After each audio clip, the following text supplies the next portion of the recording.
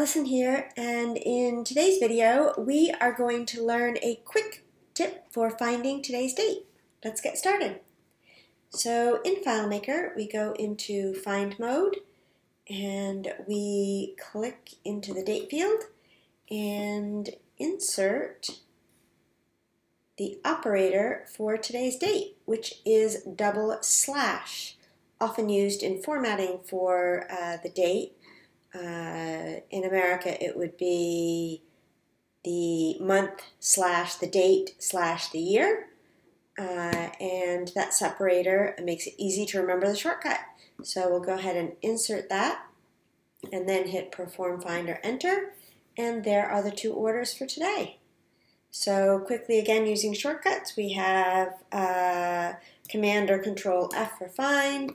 Click into the date field, type the / sign, and hit enter. And that is our quick tip for the day for finding today's date.